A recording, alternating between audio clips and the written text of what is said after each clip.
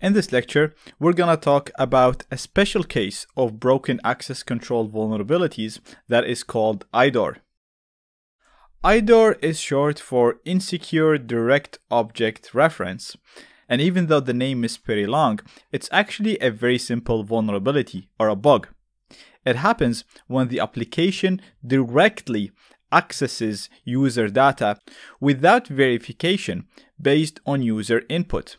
Therefore, by manipulating the user input, we will be able to directly retrieve data that does not belong to us. And because we are able to see and possibly modify data that does not belong to us, IDORs fall under broken access control, because that is the definition of broken access control vulnerabilities. We use the word object in here to refer to any type of data.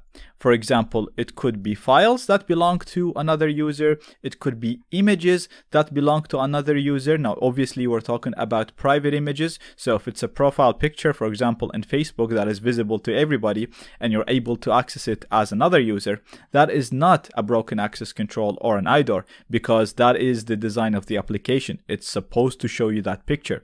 But assume you're able to access private pictures that shouldn't be available to you or to other users, then that would be a valid IDOR vulnerability. Objects could also refer to database records. So in the previous example, we were able to modify this value in here. So this is user input, and we were able to retrieve the API key and other information by simply modifying this value in here.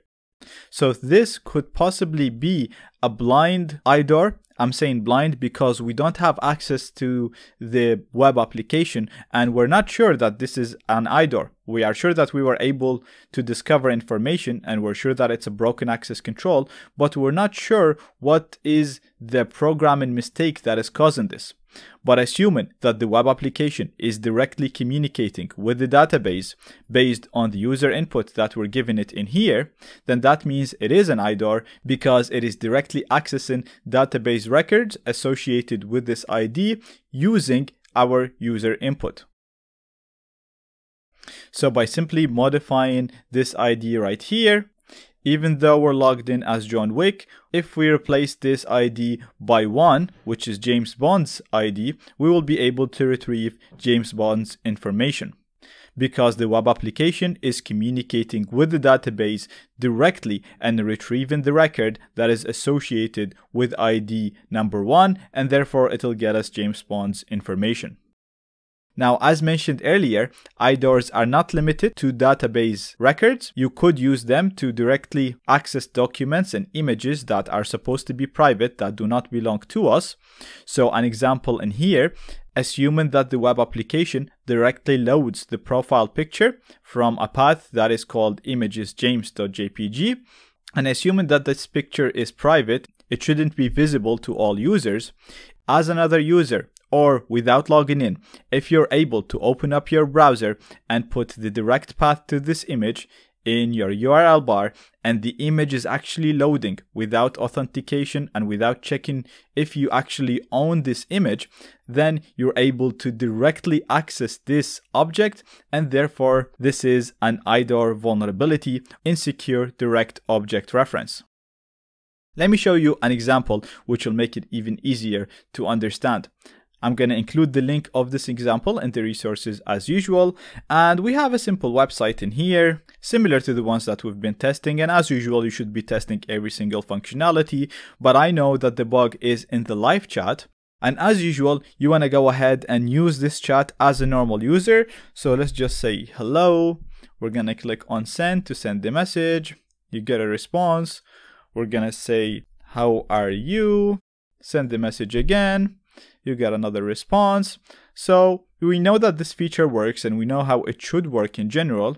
And we have another button that we haven't pressed, which is the view transcript. And when you press it, it's going to download a text file for you. And if we open this text file, you'll see the content of your conversation with this bot. Also notice the name of this text file is 2.txt. And if we continue chatting to this bot, so let's say test this time,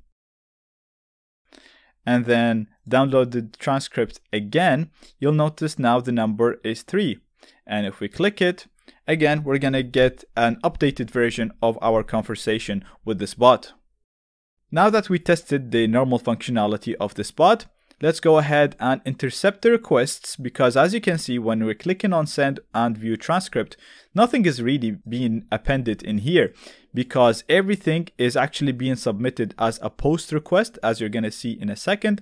Therefore, there isn't really much for us to test other than the data that we input in here. So you should test this text box for all the vulnerabilities that you will learn in the future. But for now, let's turn on the interceptor and let's send another message. So let's say another test. And as you can see, we can see the message that is being sent. We're just going to forward it. Forward it again. You can see the typing when the bot is typing. Forward. And we have the answer as well, which is pretty offensive. But anyway, now that our interceptor is on, let's also click on view transcript to download our transcript. And as you can see, for that to work, this button is simply just sending an empty message to download the transcript, and the web application is translating that as the user wants to download the transcript. So anyway, we're going to forward this. And as you can see now, a post request is being sent to this path.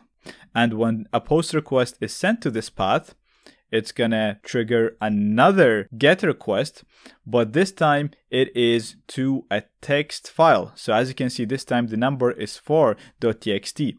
So the first file that we downloaded was 2, the second was 3, and the third is 4.txt. And if we forward this request again, our browser is gonna download this file right here. Now, this is a direct object reference to this file, to the file that is number 4.txt. But this is not a bug, because this file does belong to us.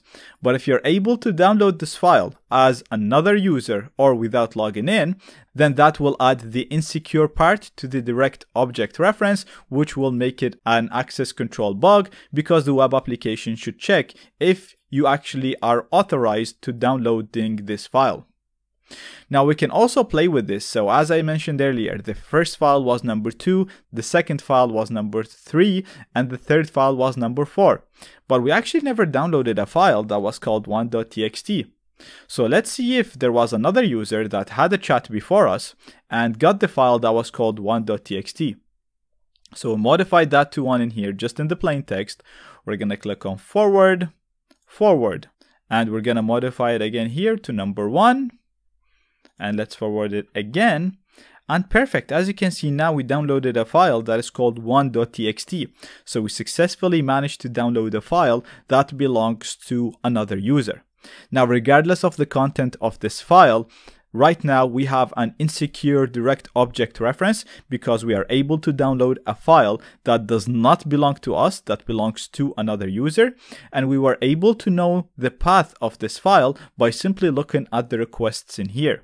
So in a secure web application, the web application should have checked, do we own this file, and only display it to us if we actually own it. But now we're able to get someone else's file. And if I open this file, you'll actually see this file actually contains a password. But even if it didn't, like I said, regardless of the content of the file, you have discovered an IDOR vulnerability, because you're able to access files directly using their file path. And therefore, you should definitely include this in your pentest report or submit a bug if you are participating in a bug bounty program.